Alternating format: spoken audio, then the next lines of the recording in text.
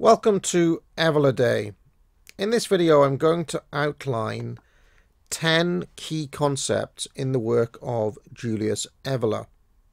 The first is the absolute, the metaphysical transcendent truth, which is manifested in the inherited ancient wisdom of all civilized peoples and is higher than life.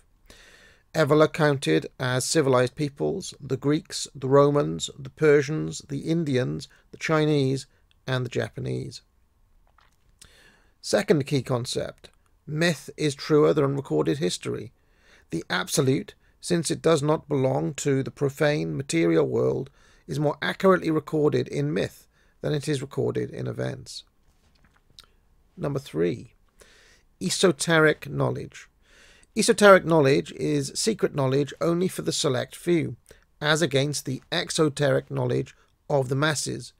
Virtually none of Evola's writings are intended for a mass audience. He viewed the plebeian with absolute disdain, but rather he wrote for the aristocrats of the soul, who seek something higher than the animal instincts. He explores some specific esoteric knowledge in the Hermetic tradition and the mystery of the Grail. Fourth key concept: the 4 castes. Priests, warriors, merchants, peasants. These were the 4 castes outlined by Hesiod, traditional Hinduism, and in ancient Persian writings.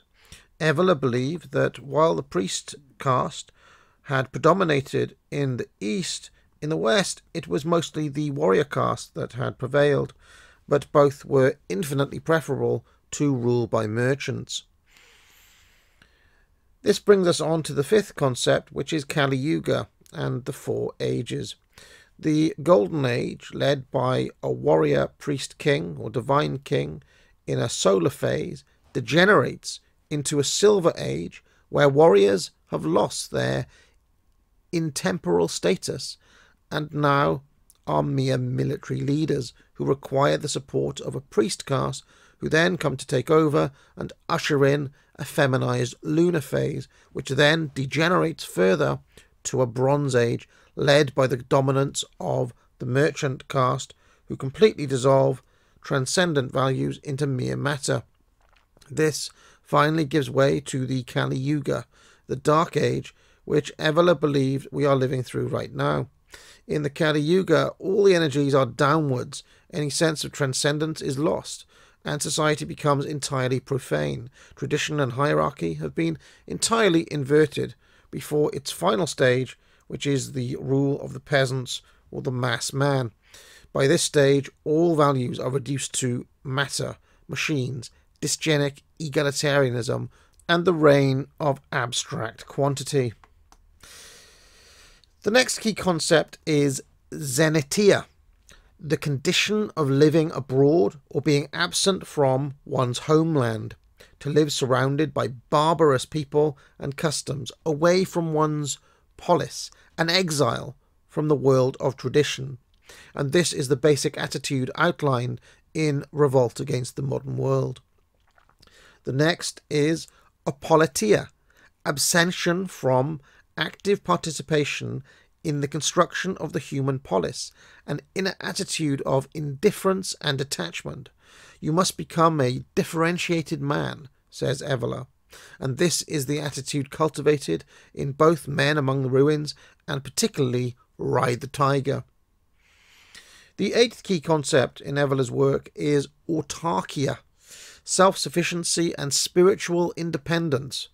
Evola maintained that there were 2 paths to achieve liberation from the conditioned world, the path of action and the path of contemplation. He explores various ways to achieve this liberation in the Yoga of Power, which explores the left-hand path, the path of action, and the Doctrine of the Awakening, which explores the right-hand path of contemplation. He also returns to the left-hand path in Eros and the Mysteries of Love. It is important to note that no element of Evola's thinking is shrouded in mysticism or mumbo-jumbo.